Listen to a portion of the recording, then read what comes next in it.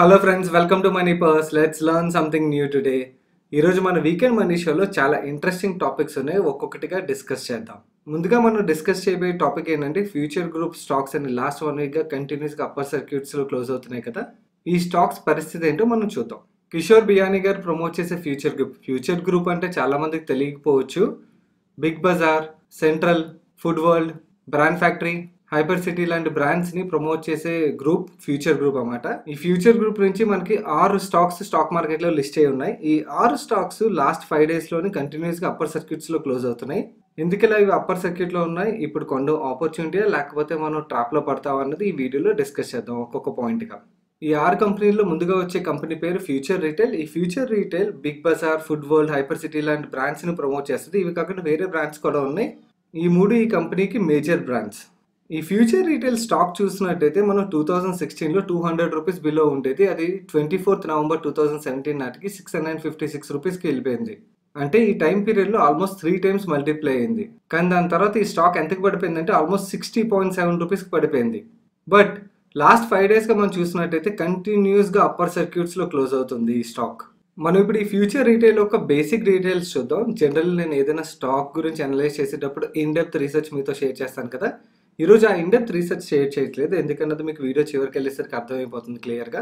And అలాగే ఈ వీడియోని చివరి వరకు చూడడానికి ప్రయత్నించండి, ఎందుకంటే హాఫ్ నాలెడ్జ్ చాలా డేంజరస్. అండ్ ఈ వీడియోని చివరి వరకు చూసి కంక్లూజన్ అర్థం చేసుకోవడం చాలా ఇంపార్టెంట్. అండ్ ఈ ఫ్యూచర్ రీటైల్ విషయంకి వచ్చినట్టయితే ఈ ఫ్యూచర్ రీటైల్ ఒక మార్కెట్ క్యాప్ 4,243 crores.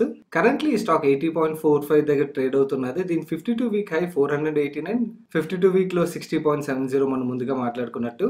కరెంట్లీ ఈ స్టాక్ 6 PE దగ్గర ట్రేడ్ అవుతుంది. అండ్ ఈ స్టాక్ ఒక రిటర్న్ రేషియోస్ చూసినట్టయితే ROCE 17.73%, ROE 21.34%, last 3 years sales growth 47.7%. మనం ఈ ఫ్యూచర్ రీటైల్ ఉన్న ఇండస్ట్రీ యొక్క PE చూసినట్టయితే 65 PEలో ట్రేడ్ అవుతున్నాయి అన్నమాట ఇండస్ట్రీలో ఉన్న మిగిలిన స్టాక్స్. ఈ ఇండస్ట్రీలో ఏ స్టాక్స్ వస్తాయంటే డీమార్ట్, ట్రెంట్, వీమార్ట్ లాంటి కంపెనీస్ వస్తాయి అన్నమాట. అందు గురించి ఈ ఇండస్ట్రీ యొక్క PE కొంచెం ఎక్కువగానే ఉంటుంది. ప్రెసెంట్ ట్రేడ్ అవుతున్న ప్రైస్ టు బుక్ వాల్యూ చూసినట్టయితే 1.29 times, వేరస్ ఇండస్ట్రీ ట్రేడ్ అవుతున్న price to book value 2.6 times. Currently future రీటైల్లోని promote holding చూసినట్టయితే 49.51% ఉన్నది. అండ్ వీళ్ళ దగ్గర బ్యాలెన్స్ షీట్లో ఉన్న డెట్ 3,841 crores. అంటే డెట్ టు ఈక్విటీ రేషియో చూసినట్టయితే 1.16 times debt to equity ratio ఉన్నది. మనం ఇప్పుడు ఈ ఫ్యూచర్ గ్రూప్లో ఉన్న ఇంకొక stock future life style fashions గురించి తెలుసుకుందాం. ఈ ఫ్యూచర్ లైఫ్ స్టైల్ ఫ్యాషన్ యొక్క major brands brand factory, central. ఇవి కాకుండా వేరే బ్రాండ్స్ కూడా ఉన్నాయి, ఇవి మేజర్ బ్రాండ్స్ అన్నమాట. ఈ ఫ్యూచర్ లైఫ్ స్టైల్ ఫ్యాషన్ యొక్క స్టాక్ హిస్టారికల్ పర్ఫార్మెన్స్ చూసినట్టయితే 2014లో 60-70 రూపీస్లో ట్రేడ్ అయ్యేది. April 1st, 2019 నాటికి 504కి పెరిగిందన్నమాట. అంటే ఆల్మోస్ట్ ఈ పీరియడ్లోని 8-9 times మల్టిప్లై అయింది. కానీ రీసెంట్ పీరియడ్లో ఈ స్టాక్ ఆల్మోస్ట్ 91.35 రూపీస్కి పడిపోయింది. కానీ మనం లాస్ట్ 5 daysలో చూసినట్టయితే ఫ్యూచర్ రీటైల్ స్టాక్ లాగే future life style fashion stock కూడా కంటిన్యూస్ అప్పర్ సర్క్యూట్లో క్లోజ్ అవుతున్నది. ఈ ఫ్యూచర్ లైఫ్ స్టైల్ ఫ్యాషన్ యొక్క బేసిక్ స్టాక్ డీటెయిల్స్ చూసినట్టయితే current market cap 2,469 crores. Friday రోజు ఈ స్టాక్ 122.35 రూపీస్ దగ్గర క్లోజ్ అయింది. ఈ స్టాక్ యొక్క 52 week హై 500 రూపీస్ అయినట్టయితే 52 weekలో 91.35. కరెంట్లీ ఈ stock 14.5 times price to earnings మల్టిపుల్లో trade అవుతున్నది. ఈ ఫ్యూచర్ లైఫ్ స్టైల్ ఫ్యాషన్ యొక్క బుక్ వాల్యూ 93.35. రిటర్న్ రేషియోస్ చూసినట్టయితే ROCE 16.41%, ROE 14.2%. ఇండస్ట్రీ PE చూసినట్టయితే ఈ సెక్టర్లో ఉన్న మిగిలిన స్టాక్స్ 11.23 times మల్టిపుల్ PEలో ట్రేడ్ అవుతున్నాయి. ఈ స్టాక్ యొక్క ప్రైస్ టు బుక్ వాల్యూ చూసినట్టయితే 1.31 times price to book వాల్యూలో trade అవుతున్నది, వేరే ఇండస్ట్రీ 0.42 timesలో ట్రేడ్ అవుతుంది. కరెంట్లీ ఈ కంపెనీ బ్యాలెన్స్ షీట్లో 913 crores డెట్ ఉన్నది. అండ్ ప్రమోటర్స్ 45.83% షేర్స్ని హోల్డ్ చేస్తున్నారు. ఈ ఫ్యూచర్ గ్రూప్లో ఉన్న థర్డ్ కంపెనీ ఫ్యూచర్ కన్స్యూమర్. ఈ ఫ్యూచర్ కన్స్యూమర్ సేల్ చేసే బ్రాండ్స్ మనం రెగ్యులర్గా విని ఉండకపోవచ్చు, ఎందుకంటే ఈ బ్రాండ్స్ ఓన్లీ బిగ్ బజార్లోనే అవైలబుల్ ఉంటాయి. లైక్ టేస్టీ ట్రీట్స్ కానీ, గోల్డెన్ హార్వెస్ట్ కానీ, నీలగిరీస్ కానీ, ఇలా మిగిలిన బ్రాండ్స్ కూడా చాలా ఉన్నాయి. ఈ ఫ్యూచర్ కన్స్యూమర్లో మేజర్గా ఈ 3 మేజర్ బ్రాండ్స్. మనం ఇప్పుడు ఈ ఫ్యూచర్ కన్స్యూమర్ స్టాక్ యొక్క హిస్టారికల్ పర్ఫార్మెన్స్ చూసినట్టయితే ఈ స్టాక్ ఆల్మోస్ట్ 10 రూపీస్ దగ్గర ట్రేడ్ అవుతూ ఉండే 2014లో. అక్కడి నుంచి December 27, 2017 నాటికి 79 రూపీస్కి పెరిగింది. అండ్ అక్కడ నుంచి ఆల్మోస్ట్ 5 రూపీస్ 75 పైసాకి పడిపోయింది. కరెంట్లీ 7 రూపీస్ 40 పైసా దగ్గర ట్రేడ్ అవుతున్నది. మిగిలిన 2 ఫ్యూచర్ గ్రూప్లో ఉన్న స్టాక్స్ లాగే ఈ స్టాక్ కూడా లాస్ట్ 5 days నుంచి కంటిన్యూస్ అప్పర్ సర్క్యూట్లో ట్రేడ్ అవుతున్నది. ఈ ఫ్యూచర్ కన్స్యూమర్ యొక్క బేసిక్ డీటెయిల్స్ చూసినట్టయితే దీని market cap 1,422 crores, current price 7.4. ఈ స్టాక్ యొక్క 52 వీక్ హై 48.9, 52 వీక్ లో 5.44, ROCE 2.92, ROE -0.63%, sales growth 31.62%. Industry PE చూసినట్టయితే 27.48, price to book value 1.15 times trade అవుతున్నది, వేరేస్ ఇండస్ట్రీ 0.88 టైమ్స్ ట్రేడ్ అవుతున్నది. ఈ ఫ్యూచర్ కన్స్యూమర్ యొక్క బ్యాలెన్స్ షీట్లో 697 క్రోర్స్ డెట్ ఉన్నది అండ్ ప్రమోటర్స్ 46.29% షేర్స్ని హోల్డ్ చేస్తున్నారు. మరి మీకు ఇక్కడ ఒక డౌట్ రావచ్చు, ఈ ఫ్యూచర్ గ్రూప్ యొక్క స్టాక్స్ ఇంతలా పడిపోయాయి కదా, ఈజీటే ఆపర్చునిటీ. ఎందుకంటే ఈ బ్రాండ్స్ చూసినట్టయితే ఒక్కొక్కటి చాలా లార్జ్ బ్రాండ్స్ అండ్ మాస్ కూడా బాగా రీచ్ అయిపోయి ఉన్నది కదా. సో రీటైల్ సైడ్ వీళ్ళు చాలా స్ట్రాంగ్ అండ్ చాలా రోజుల నుంచి ఉన్నారు కాబట్టి ఈ స్టాక్స్ ఇప్పుడు ఇంతలా పడిపోయాయి కదా, సో ఎందుకు పడిపోయాయి అని డౌట్ కూడా రావాలి మీకు. సో అది ఎందుకు పడిపోయింది అన్నది మనం ఇప్పుడు డిస్కస్ చేద్దాం.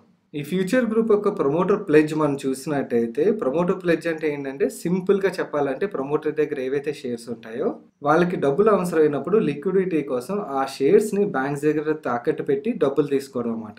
అండ్ ఈ ఫ్యూచర్ గ్రూప్లో ఉన్న కంపెనీస్ యొక్క ప్రమోటర్ ప్లెడ్జింగ్ మనం చూసినట్టయితే ఫ్యూచర్ రీటైల్ టోటల్ షేర్స్లోని 57.7% షేర్స్ ప్లెడ్జింగ్లోనే ఉన్నాయి promoter shares. Future life style fashion యొక్క షేర్స్లో చూసినట్టయితే 99.78% షేర్స్ ప్లెడ్జ్లోనే ఉన్నాయి. ఫ్యూచర్ కన్స్యూమర్ యొక్క షేర్స్లో చూసినట్టయితే 91.9% షేర్స్ ప్లెడ్జ్లోనే ఉన్నాయి. ఫ్యూచర్ ఎంటర్ప్రైజ్ లిమిటెడ్ షేర్స్లోని 92.28% షేర్స్ ప్లెడ్జ్లోనే ఉన్నాయి. And future supply చైన్లో total promoter హోల్డింగ్లోని 97.62% shares ప్లెడ్జ్లోనే ఉన్నాయి. Future market networks total promoter holding షేర్స్లోని 97.98% shares ప్లెడ్జ్లోనే ఉన్నాయండి. This is very big red flag for this group అండి. ఎందుకంటే బికాస్ నార్మల్గా మనం చూసినట్టయితే ఏదైనా కంపెనీ యొక్క షేర్స్లోని అసలు ప్లెడ్జింగ్ అనేది జీరో ఉంటే చాలా బెటర్. ఇన్ఫాక్ట్ డెట్ తక్కువ ఉన్నా, డెట్ జీరో ఉన్నా కూడా మనకు చాలా బెటర్. బ్యాలెన్స్ షీట్లో ఎంతో కొంత డెట్ ఉన్నా పర్లేదు, కానీ promoter pledging is a very big red flag. అందులోని ఇంత పర్సెంటేజ్ ఆఫ్ ప్లెడ్జింగ్ అన్నది చాలా బిగ్ రెడ్ ఫ్లాగ్ ఏదైనా స్టాక్లో ఇన్వెస్ట్ చేయాలంటే. అండ్ ఆల్మోస్ట్ వాళ్ళ దగ్గర లిక్విడిటీ ఎండ్కి వచ్చే సిచ్యువేషన్ వస్తే తప్పించి కానీ ప్రమోటర్ ప్లెడ్జింగ్ ఇంత లెవెల్లో పెరగదండి ఏ గ్రూప్లోని ఏ స్టాక్స్లోని కూడా.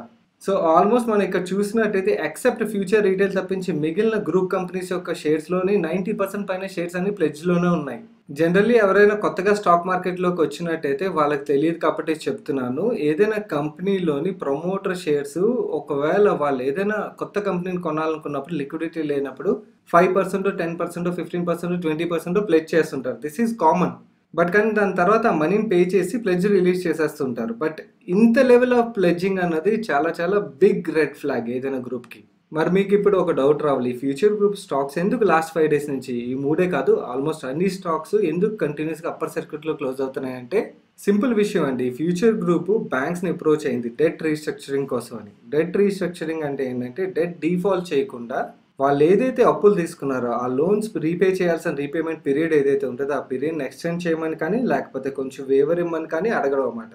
అండ్ సింపుల్ థింగ్ అండి, ఏదైనా కంపెనీ వాళ్ళ బ్యాంక్ దగ్గరికి డెట్ రీస్ట్రక్చరింగ్కి ఎప్పుడు వెళ్తాయంటే వాళ్ళ దగ్గర ఏవైతే డబ్బులు ఉన్నాయో ఆ డబ్బులతోని వాళ్ళ బిజినెస్ని ఆపరేట్ చేస్తూ డెట్ రీపే చేస్తూ సరిపోయేంత డబ్బులు లేనప్పుడు మాత్రం డెట్ రీస్ట్రక్చరింగ్కి వెళ్తారన్నమాట. సో ఈ డెట్ రీస్ట్రక్చరింగ్ వల్ల ఏమవుతుందంటే వాళ్ళ దగ్గర ఉన్న డబ్బులు డెట్ రీపేమెంట్ చేయడానికి కాకుండా వాళ్ళు వాళ్ళ బిజినెస్ రన్ చేయడానికి క్యాష్ ఫ్లోస్గా యూజ్ చేయడానికి ఉపయోగపడుతుంది అన్నమాట.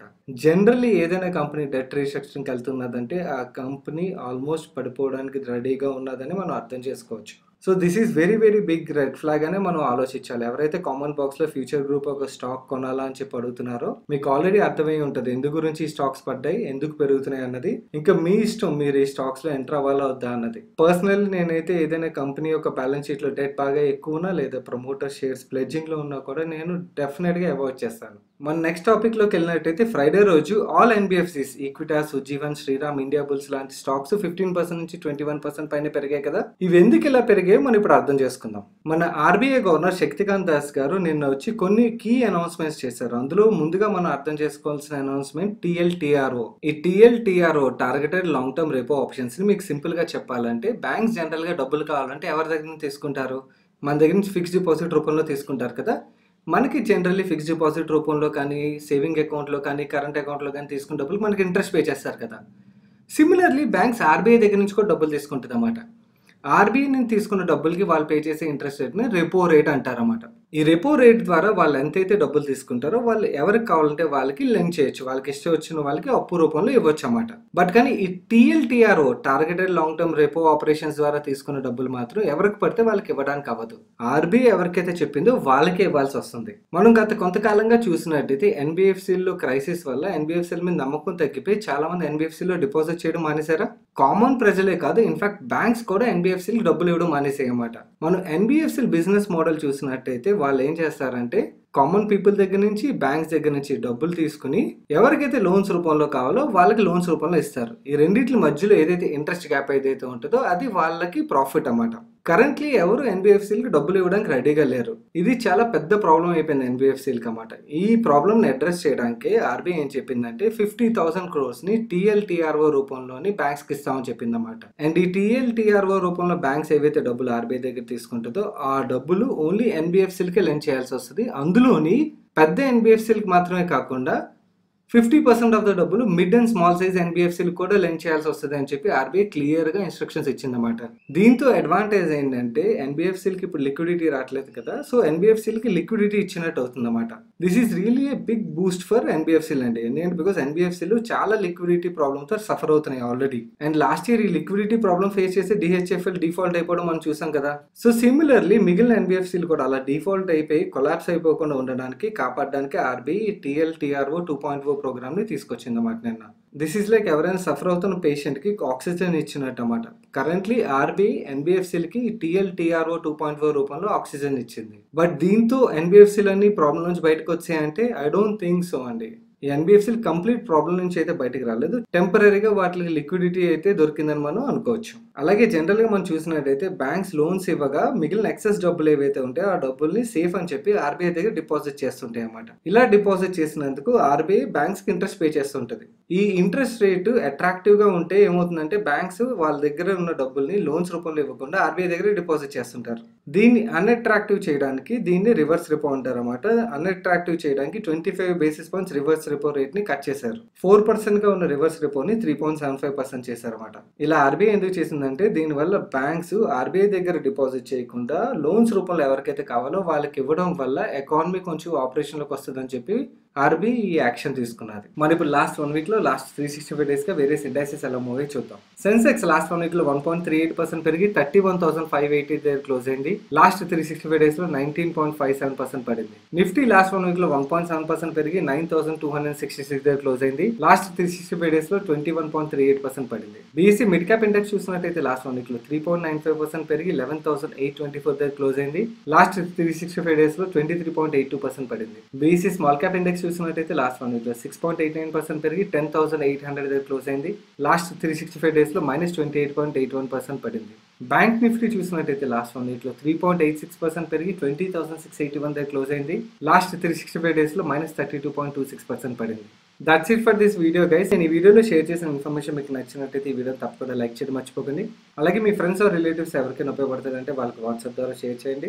అండ్ మీరు ఇప్పటివరకు మన మనీ పర్స్ ఛానల్ సబ్స్క్రైబ్ చేయనట్టయితే ఇలాంటి ఇంట్రెస్టింగ్ వీడియోస్ చూసి మీ ఫైనాన్షియల్ నాలెడ్జ్ అప్గ్రేడ్ చేసుకోవడానికి రెడ్ కలర్లో ఉన్న సబ్స్క్రైబ్ బటన్ మీద క్లిక్ చేసి ఛానల్ సబ్స్క్రైబ్ చేయండి. అండ్ పక్కన ఉన్న బెల్ ఐకాన్ ప్రెస్ చేయడం మర్చిపోకండి. నేను సాయి కృష్ణ పత్రి మీ మనీ పర్స్ ఛానల్ చూస్తున్నాను. Thank you.